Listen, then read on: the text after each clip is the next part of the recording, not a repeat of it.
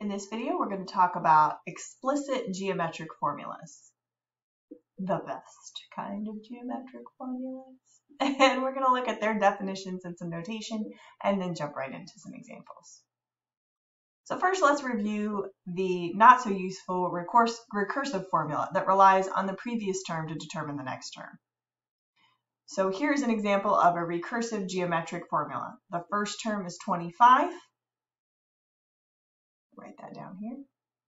That's what this means. The first term is 25. And then I'm going to multiply each previous term by 2 to get the next term in the sequence.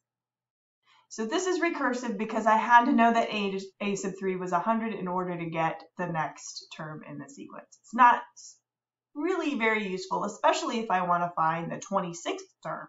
I have to do all the ones that came before. So an explicit formula is better. An explicit formula of a sequence allows you to find any term in the sequence without having to find the previous terms. And here is the generic formula for geometric sequences. A sub n just says this is the number of term that I'm trying to find. A sub 1 is the value of the first term. R is your common ratio. And then n minus 1 is always going to be n minus 1 in the formula. So let's look at some examples. But first, let's understand where it comes from.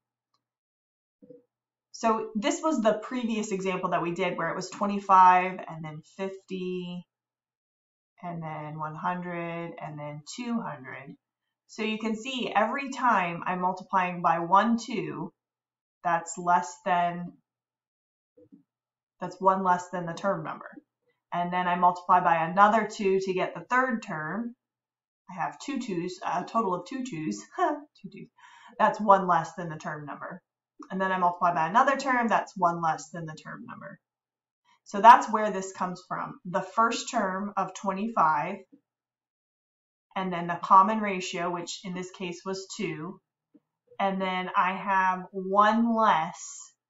So this was like 2 to the third power here. And this is 2 squared. The exponent is 1 less than the term number. That's where the n minus 1 comes in. Okay, so that's how we get it. Let's do some examples now. So write and simplify an explicit formula to represent the error. Can I just cross that out instead of redoing the video? Is that okay with everybody? Represent the geometric sequence. It's a geometric sequence. And then find a sub 8. All right, so the first thing we need to do is the first term is 7. That's easy to identify. And then we need the common ratio. What is the common ratio here? What's 14 divided by 7? 2. What's 28 divided by 14?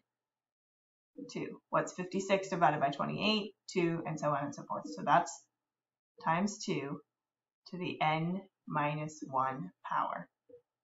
That's my explicit formula. Okay?